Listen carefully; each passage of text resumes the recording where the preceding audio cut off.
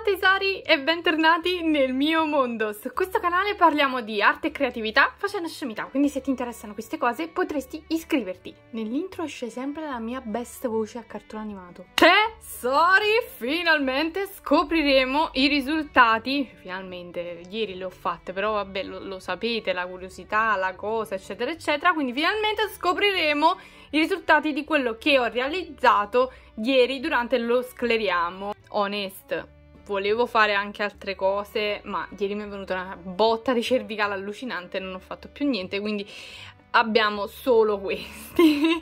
però se gli effetti sono venuti carini, vabbè, ci sta. Con la resina del doppio strato che era avanzata ho colato questi altri tarocchi. Li ho coperti semplicemente con i foil effetto marmo. Io direi di partire da questi, perché poi lascio spanza. Copriamo il primo che ho realizzato con voi. L'ho realizzato con voi, non mi ricordo, però vediamo.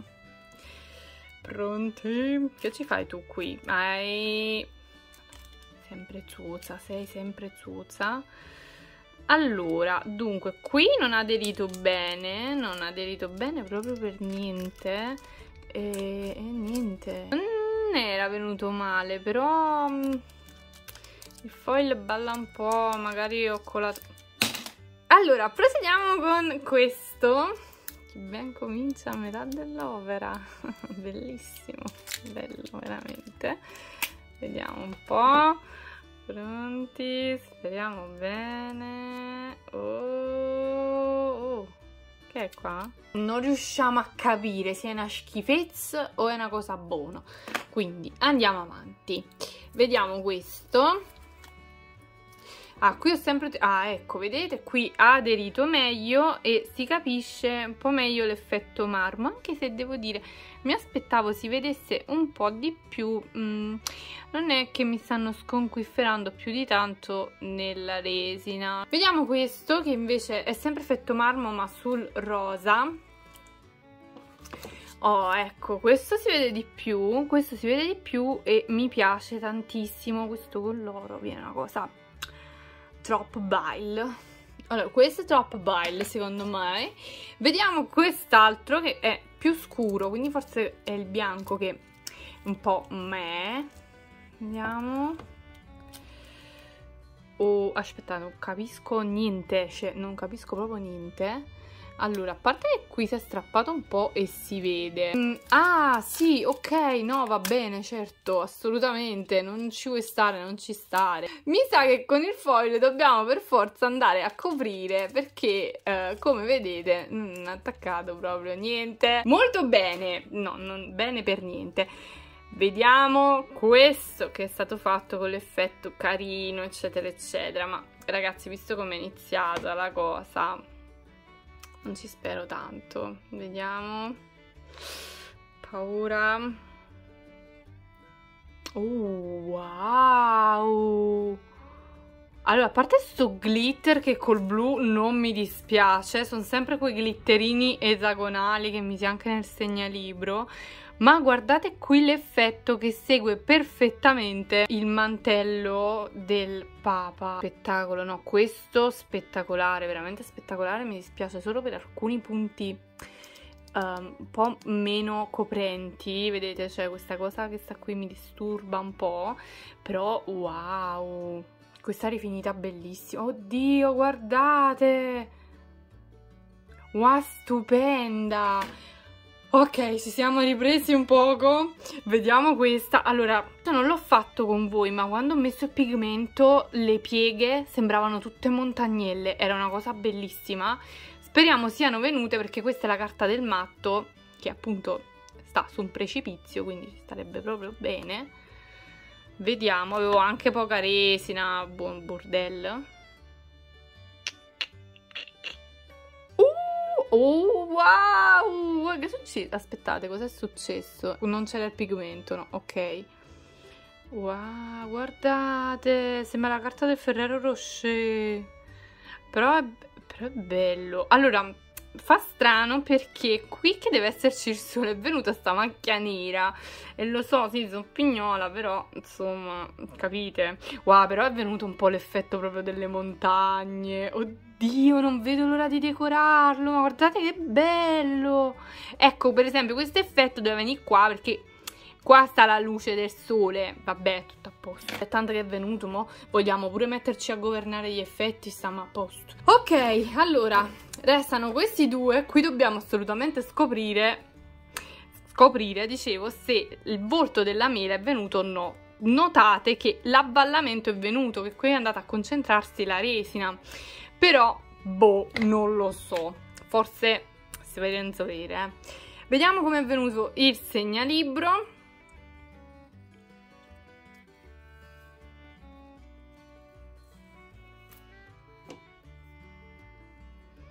Bello, wow, bellissimo, mi piace da morire il colore, mi piace da morire questo effetto, è stupendo. Solo che ho notato, vedete, dovete andare a coprire proprio bene con la resina scura, cioè più è scura la resina più viene bene, a mio gusto almeno, Wow, andremo poi a decorare anche questo. Ed prima di questo abbiamo la cornice, vediamo com'è venuta, perché con questa, se è venuta bene, vorrei crearci su una custode dei relitti. Guarda, da quanti anni non utilizzavo gli stampi così di plastica? Reperti archeologici proprio. Solo con questa tecnica si fanno veramente tantissimi scarti, tutto attorno. Pronti? Pronti?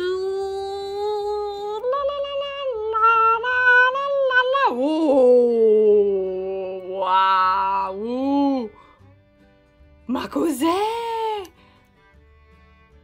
Ragazzi, stupendo, cioè stupendo, è come se avessi messo i flakes, però con un effetto ancora... Guardate qua, guardala, guardala!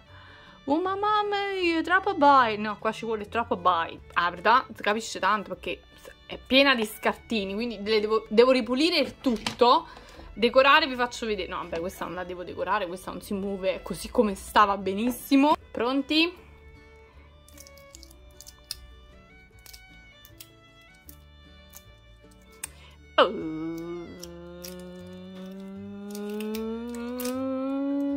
Secondo me non è venuta la mia, non è venuto niente. Oh, wow, no! Oddio! No, no!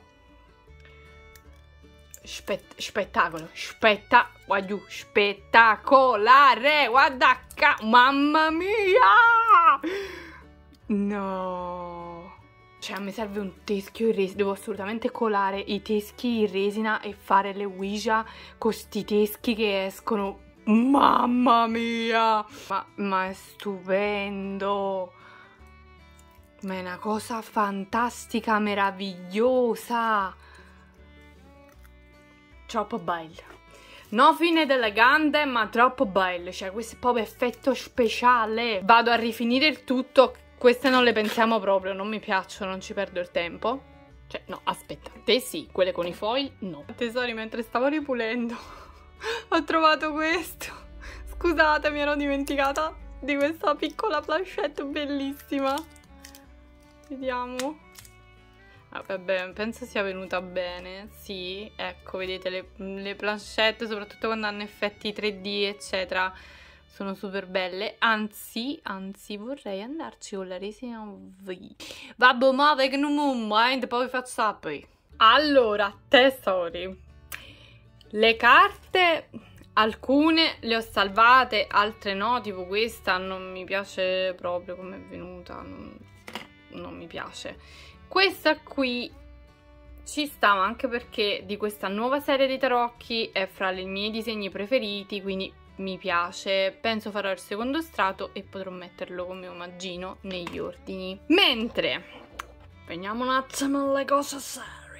Queste due, raga, cioè non lo so cosa gli vogliamo dire. Poi guardate, a questa carta ho lasciato anche un po' quell'effetto soffuso che sembra tipo un fantasma. luce, guardate, con le stelline sul manto, dietro sembra la notte. È bellissimo e mi piace tantissimo anche come è venuta la carta del matto. Poi a vederle insieme sono davvero stupende. Spero tantissimo piacciono anche a voi, o non lo so, forse è un effetto che piace solo a me. Fatemi sapere cosa ne pensate, io le amo. Poi il segnalibro, eccolo qui, anche questo mi piace tantissimo come è venuto, ma dovevo coprire meglio tutto, perché vedete qui ci sono zone non coperte, non mi piace molto, però ci sta. La prossima volta lo rifaccio perché voglio assolutamente ottenere il color roccia con questo effetto con la plastica, però devo un attimo mettermi a cercare il pigmento più adatto. Adesso TèSORI. Ah no, aspettate, stava pure la cornice, eccola qua, l'ho ritagliata, bellissima, miliardi di effetti di luce, di tutto c'è su questa cornice, veramente stupenda, adoro. Molto bene, adesso la volete vedere la tavola Ouija? Che bel Ramon! Ve la faccio vedere. Cioè, TèSORI, lo sapete, io mi lamento sempre delle creazioni che faccio, che essa è bella e basta, è bella e basta. Cioè, oddio, yeah, ma di che stiamo parlando? Ma di che stiamo parlando? È troppo bella. È troppo bella e basta. Io voglio provare a farvela vedere senza la ring light dentro, però niente, non riesco. Questo ovviamente è fatto apposta, questo effetto. Alla fine ho optato per un verde acido veleno e no, mi piace troppo. Mi piace troppissimo. A parte che, lo sapete già dallo scorso scopriamo, questo stampo mi sta piacendo da impazzire. Non so se l'ho già detto, se siete nuovi, siete appena arrivati, iscrivetevi. Questi stampi li trovate tutti da Angenia Creations e mettendo questo codicino ottenete pure il 15% di sconto, che è sempre sparagnato. Eccola qui, io super soddisfatta di questo vedo non vedo della mela avvelenata. Fa proprio paura, no, ma poi ve la faccio vedere anche più da vicino, cioè guardate qua. Questo qui l'abbiamo ottenuto con il cellophane praticamente. Per chi si fosse perso il video di ieri poi su come realizzare questo effetto, niente, andatevelo a vedere. Che vi devo dire? Questa ho deciso di lasciarla così, prima di tutto perché devo andare a mangiare, devo preparare lo spaghetto con le vongole, lo sapete quanto mi piace, quindi devo andare a mangiare. Però non vi preoccupate che poi questa la decoriamo insieme. Bene TèSORI, il mio video finisce qui. Sì, devo avere lei campionessa indiscussa. Basta, veramente, cioè, non ve lo chiedo nemmeno qual è la creazione migliore, perché no, io non riesco a smettere di far vedere tutti gli effetti che fa sta tavola, è bellissimo! Ditemi qual è la seconda creazione più bella secondo voi. Io sono indecisa tra queste due carte. Ok, è davvero tutto, grazie mille per supportarmi sempre, io vi mando un grandissimo abbraccio e ci vediamo al prossimo video, che non so quando sarà, vabbè, facciamo martedì, poi se riesco a caricarlo domenica meglio ancora. Ciao!